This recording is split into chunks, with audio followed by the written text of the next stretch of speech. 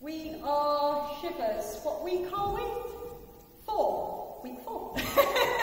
Learn to dance, solo jazz in Charleston, Martin Brook. So this week we started off with our warm-up video, which you can find on YouTube. I put that up. And then we did another exercise where we're looking at rhythms. So we looked at single, twos, like doubles, and then we did a kickball change, and then we did triple steps. So we're doing singles, and then we did twos, and then we did the kickball change, turn, kickball change, turn, kickball change, turn, kickball change, turn.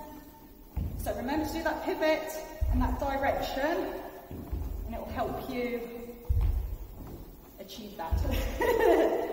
And then we did triple steps.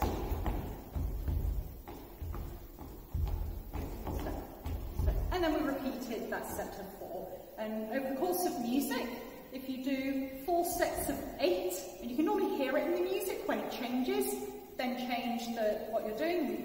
We repeated that. Then, the moves we did skates. 4, 5, 6, 7, 8. 1, 2, 3, 4, 5, 6, 7, 8.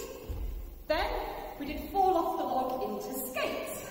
5, 6, 7, 8. 1, 2, 3, 4, 5, 6, 7, 8. 1, 2, 3, 4, 5, 6, 7, 8. We sped it up, so we worked on speeding up our fall off the log because we were finding when we were going at a nice pace, we can make a nice and big log. But when the music gets fast, keep it in your little zone. Try not to kick too far out and keep it all underneath you at all times, and that means you can dance faster to faster music.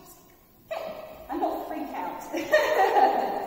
Next, we did the lock turn.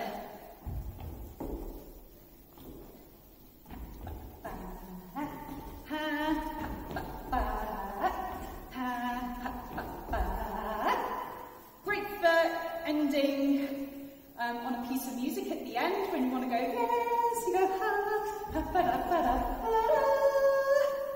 Great finish. Then, you all absolutely loved doing Shorty George's.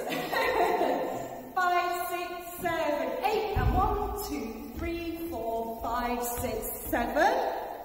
Then you can pivot. 5, weight on your left, 5, 6, 7,